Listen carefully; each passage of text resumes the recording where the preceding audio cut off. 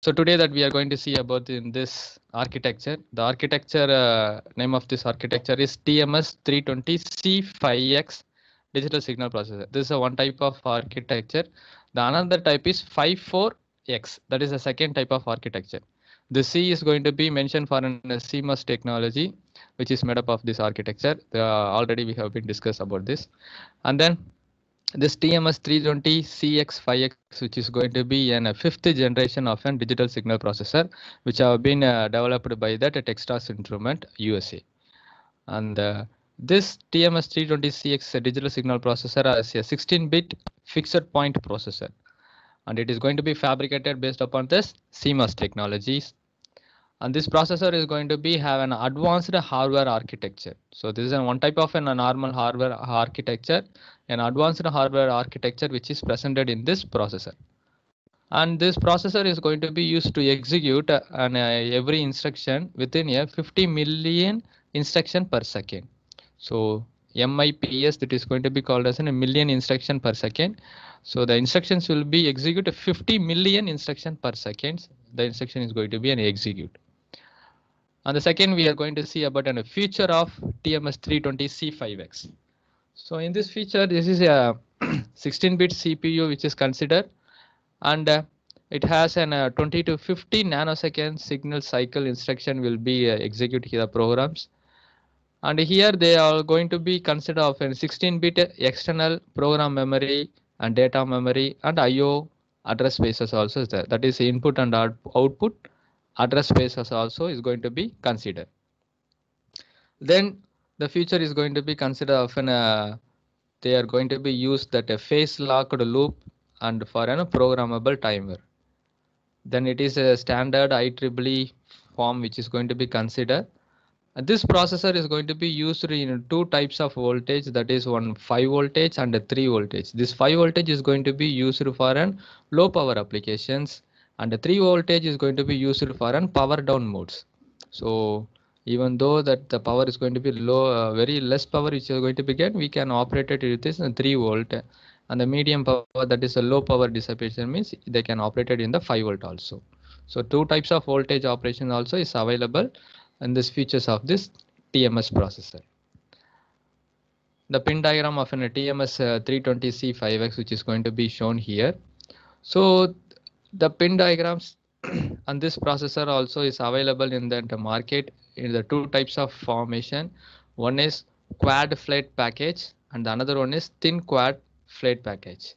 And the pin which is going to be consists of 100 pin which is going to be considered here. Normally they use an 100 pins of TMS 320C5X family processor they will be used. You can see here that the pin diagram of an TMS320C5X processor which has an 100 pin. So 1 to 25 will be there here, 26 to 50, again 51 to 75, then 76 to 100. So totally 100 pin of this pin diagram, this is going to be shown here, and the functional grouping of your pin diagram which is shown here. So it is consisted of addressing mode and input port and output port. Everything is going to be grouped here. This 100 pin which have been grouped together. This is, and now we are entering into that architecture. So this is a very important. So according to your syllabus. So this is an simplified architecture of an TMS320C5X processor. It is a very simplified architecture. So in this processor, which is going to be mainly classified here is an CPU. So that is this part which is going to be called as a CPU. This CPU which is going to be considered of an auxiliary register, memory mapped register, and a program controller. So very important things of this. And then it is also is going to be considered of an accumulators and a parallel logic units, that is PLU. Okay, ALU and PLU, everything is going to be under the process of CPU. And the memory registers. So these are the memory part. So ROM, RAM, everything will be used here. That is that memory part, and the serial port part which is presented in this right hand side corner. So this is going to be generally called as an peripheral serial port parts which have been shown here. So this diagram is an simplified architecture of an TMS320C5X processor. So now we are going to be see about an general expression of this processors. So this TMS320C5x processor is going to be have an advanced version of hardware architecture. What is that advanced version of hardware architecture means? It has both separate memory bus and data bus line, which is going to be considered here. That is shown here, presented here. The program bus has a separate line to transmit data and address. So this is the special one of an TMS320C5x processor when compared to hardware architecture. So similarly, the data bus also which has a separate lines to transmit the data and to receive the data. And this architecture, which is going to be used for an main application purpose, is going to be used to an industrial purpose. And here this architecture, which is going to be classified into three parts: CPU, memory, and peripheral. So that last itself we have been discussed in that architecture. A center part which is an CPU, and the topmost part which have been shown that memory part, and the rightmost part which have been told that peripheral. So these are the three major parts which have been presented in that architectures. So now we are going to see about this CPUs, memory, and peripheral functions. Here the functional unit of a CPU, which is going to be an parallel logic unit, will be presented, and central logic units, some memory map register, auxiliary register, and program controller. So these are the separate devices which will be presented in the part of CPU. So these are the some parts will be presented in that CPU itself. And then this processor also has the following on-chip memory processor.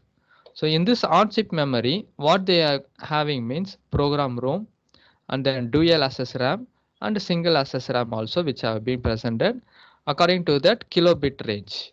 So 9 kilohertz up to that 9 kilohertz we can use that for a single RAM access. Then we discuss about here is the on-chip memory which has an internal peripheral. So for these are the following things which is going to be exist in this on-chip memory. What are the things that they are going to be used here means to generate a clock generator, hardware timer, parallel input and output ports, serial port, and a buffer serial port, and maskable interrupt. So these are the things which have been available in this on-chip internal peripheral itself. The next we are going to see here is the total memory address space, which is going to be considered of 224 kilowords, which can be used for a 16-bit processor. And then this address space, which is going to be divided here into 4 spaces, that is 64 kilo program memory address, and the data memory address, and the 32K data memory address, and 64 kilobyte of your input and output port address space. So these are the 4 address space which have been classified here. So up to this we have been discussed about the general parts of an TMS320C5x processor. So now we are going to be see about a functional unit of TMS5x processor. So the functional unit which is going to be considered here, the first part here is PLU. So now we are going to be see about a separate each and every parts. That is a PLU means parallel logic units. This parallel logic unit is an additional logic unit that permits is going to be an operates without affecting an accumulator.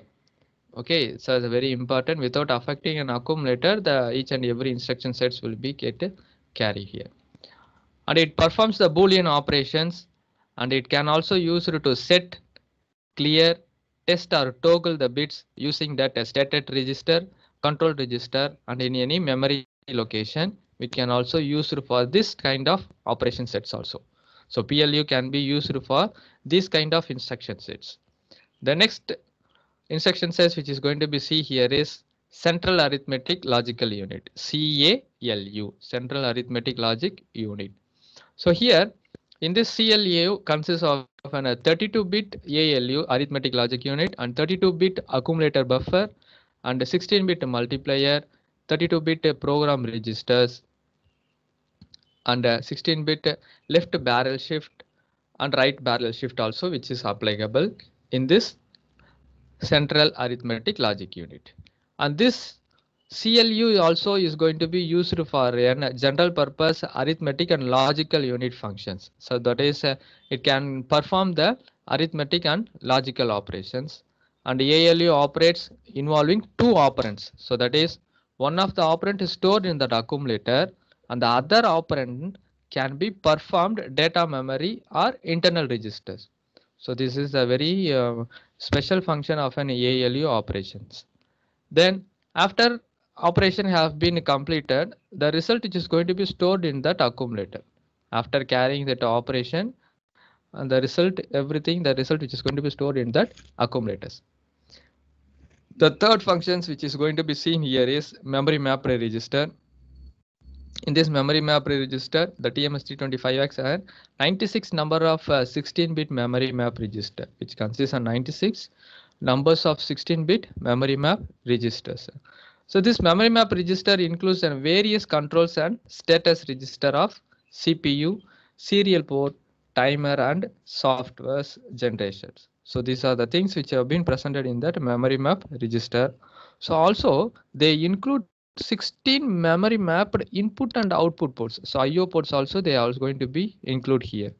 So this is an memory map register which have been shown here with a memory address. So from 0 to up to 79 which have been shown here. So these are the things which have been each and every instruction there is an memory map address which have been shown here. The next in this function unit we are going to be see about an auxiliary register arithmetic unit ARAU, which is going to be called as an ARAU auxiliary register arithmetic unit. In this auxiliary register arithmetic unit, it has an 8 16-bit auxiliary register, that is from AR0 to AR7. 8 16-bit auxiliary register which is considered here. This 16-bit arithmetic units also is going to be used to calculate the indirect address. Is a very important of an indirect address can be able to be calculated here.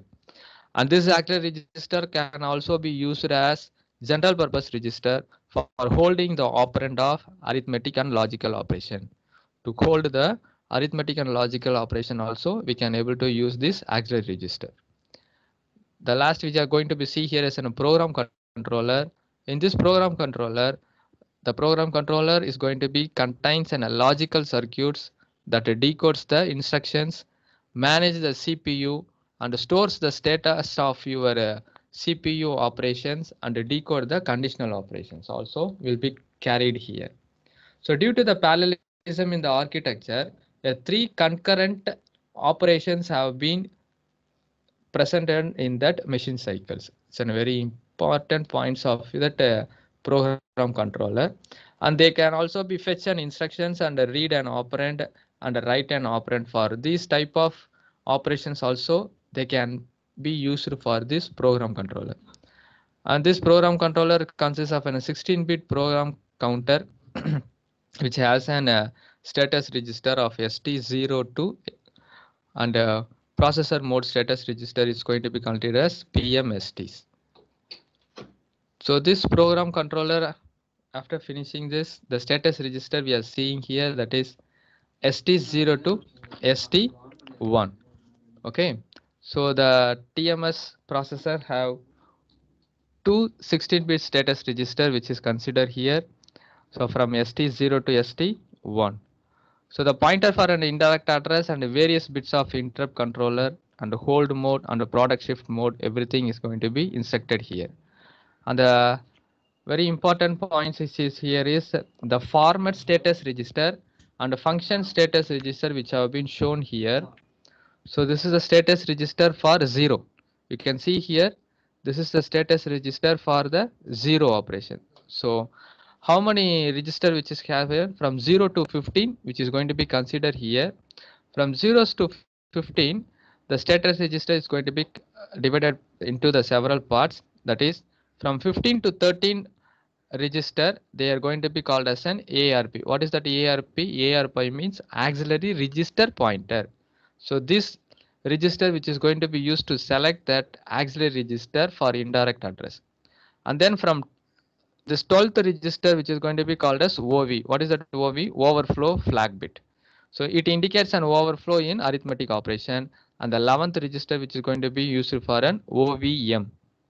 So that is overflow mode bit.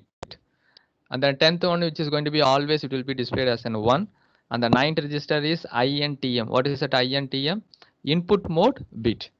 And from 8 to 0, okay, from 8 to 0 register which is going to be called as a DP. The DP means data memory page pointer. That is the data pointer. In simplest we called as data pointer. So next register we are going to be see here is status register 1. For this status register 1 also we are considered from 0 to 15. Total set of register will be there. From here 15 to 13 we are using ARB. What is that ARB? ARB is that auxiliary register buffer which holds the previous values in that auxiliary register buffer status. And then CNF. CNF is going to be considered as a configuration of control bit, and TC which is going to be considered for an test and control flag bit is going to be stored in here, and SXM is going to be called as an sign extension mode, and C which is going to be represent here is carry bit, and 8 to 7 always it is going to be displayed as number 1, and the 6th one is going to be an HM. This HM is going to be called as an hold mode, and similarly from XF register is going to be called as an status of external flag, and the PM is generally called as an product shift mode. So these are the instructions which will be available in that status register of 1.